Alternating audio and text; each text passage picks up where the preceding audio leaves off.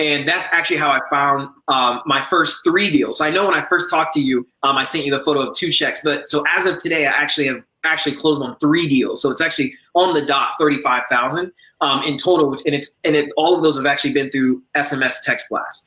So I had heard about SMS. I'm trying to remember what video.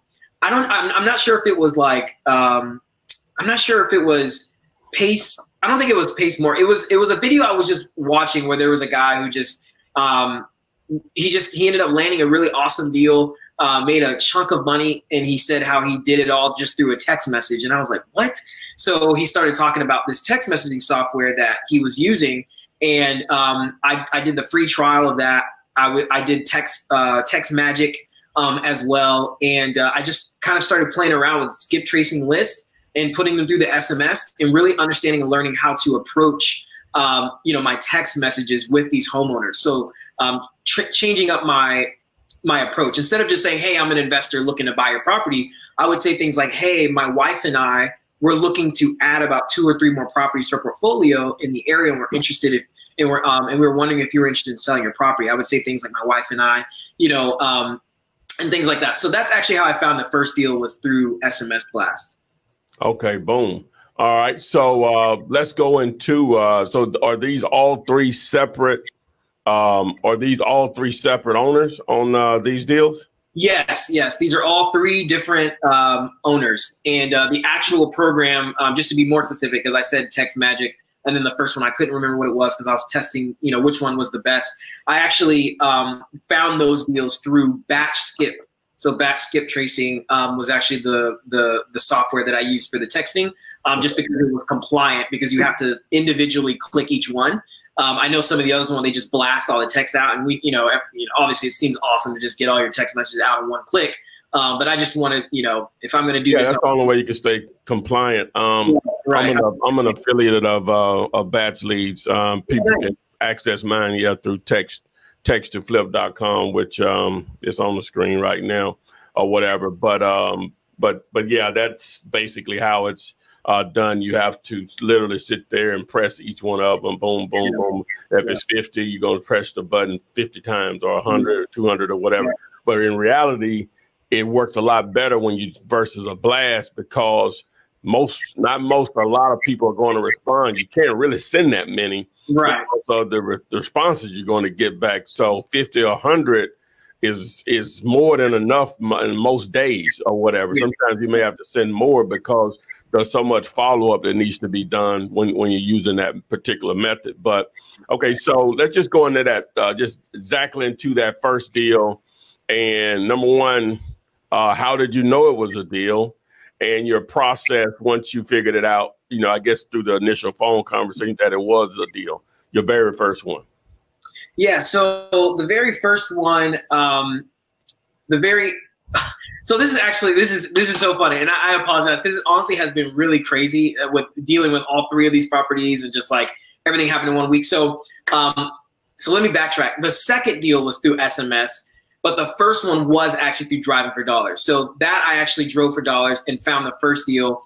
It was a property that was about 5 minutes from downtown, and it looked completely vacant. It was just distressed, and I ended up skip tracing the owner. His name was Joe, and got on the call and actually called him. And what ended up happening is I knew it was a deal because, and at this point I was already using PropStream.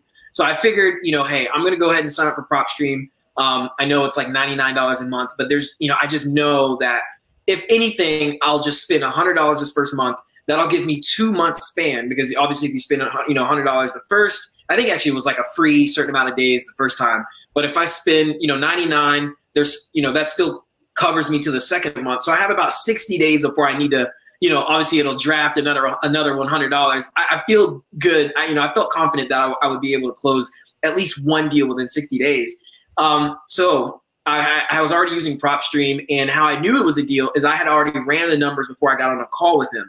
So I knew I needed to be around like, I think that first deal, I knew I needed to be around like 70 to 75.